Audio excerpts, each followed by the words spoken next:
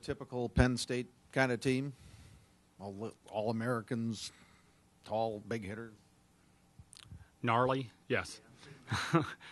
Yeah, it's yeah. I mean, their pins are probably better than anybody else in the country. I mean, their lefts and their rights are crazy talented, and they've got a sophomore middle that is just wicked and nasty. You know, they've got a new setter, and I think she's getting a little bit more comfortable, a new libero.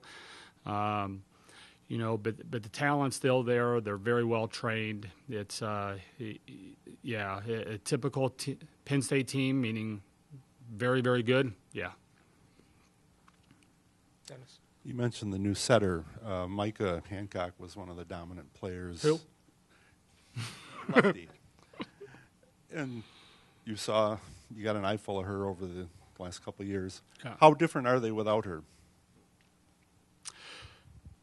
Here's the thing. I mean, she had probably the best serve in the country, certainly the best serve on their team. And the new setter they've got in right now is the best server on their team, and she's really good. She's not quite Micah behind the service line, but she's no slouch. And they're in fine hands. You know, they're in fine hands.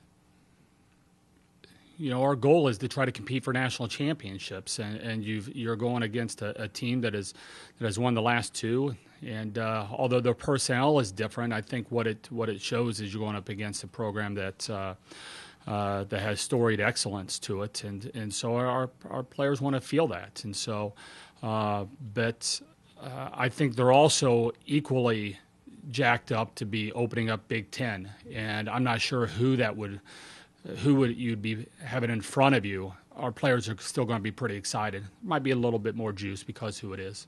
And on the flip side, I mean, you know, we won a Big Ten Conference championship, and that's last year, and that was something that was pretty big for us. And I'm sure there's quite a few players that are, although they won the whole enchilada, I'm sure they feel like that's rightfully theirs, and they're probably going to be packing a little bit more juice as well.